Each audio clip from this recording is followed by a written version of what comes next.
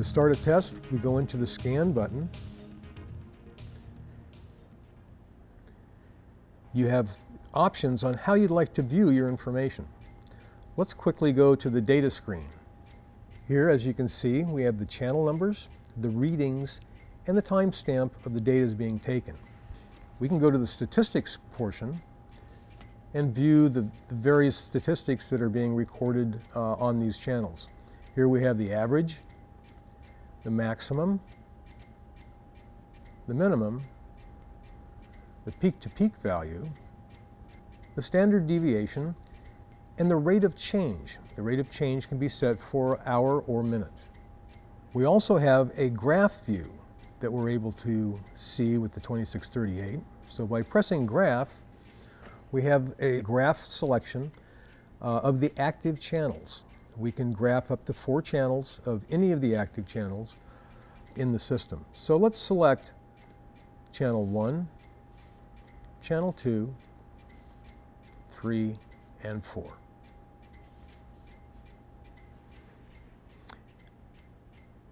It's best when graphing with the 2638 that all channels you choose to graph are in the same units. In other words, temperature or AC volts.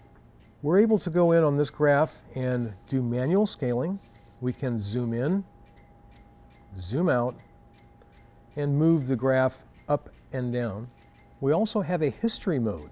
So after we've collected data for a particular period of time, we can go through and scroll back through time to view the chart and the trends as they happened. The other way to view this data is through a monitor mode, here under F5. In the monitor mode, you view the individual value for the channel on any one channel at a time. You can also view immediately the statistics on that channel, including rate of change, peak to peak, and others, the standard deviation, for example.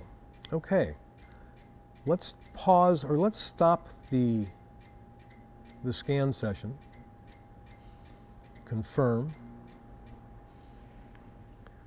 So let's go to the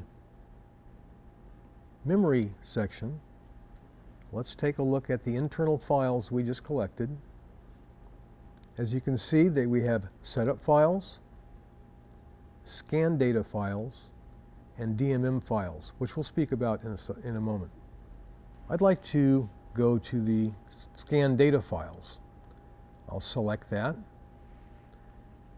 Here are the scan data files that are within this 2638. So you can see the one we just did is at the top of the list, and the setup file name is there, val_test. I'd like to move that data to my PC for further analysis. I push Manage, I insert my USB, and I wait for the 2638 to recognize it. And I simply copy to the USB. I can choose a different name or keep the same file name we have now. Push Save, and we'll copy it to the USB. It says copy complete. At this point, I remove my USB and take that to my PC for analysis.